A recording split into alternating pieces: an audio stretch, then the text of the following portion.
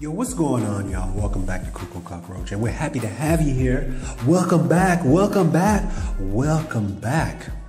We're about to break this down right now with crazy things that happen in the state of Florida. But not only is the crazy thing that happened in the state of Florida, it happened at a Walmart.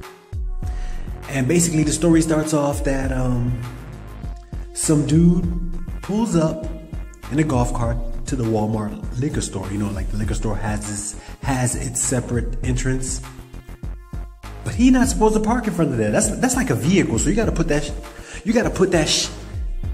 in the parking lot. But he didn't want to hear that. The sheriff deputies are like, "Yo, you need to holler at us." And he was like, "You know what? Ain't nobody got time for this. Ain't nobody got time for this ish." So he said, "To hell with that. Let me jump in that bad boy and ride right through that bad boy." Bam! You see that? Look at that mugshot. Oh my God, he must have been on some crazy powder. I don't know what's in that powder. I don't know who's cooking that powder up. Chef Waquan, Jeezy, AKA. Anyway, it didn't end up too well. Sheriff deputies were chasing him with revolvers pulled out, ready to tase his ass or bust probably two up that ass. But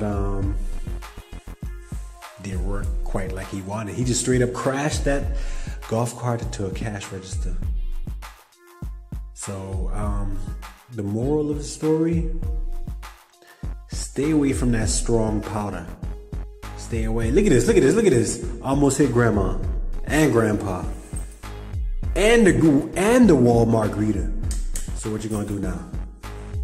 Anyway, you know we got some more of that Walmart action for you, man. If you like what you just saw, holla at a homeboy and hit that subscription button.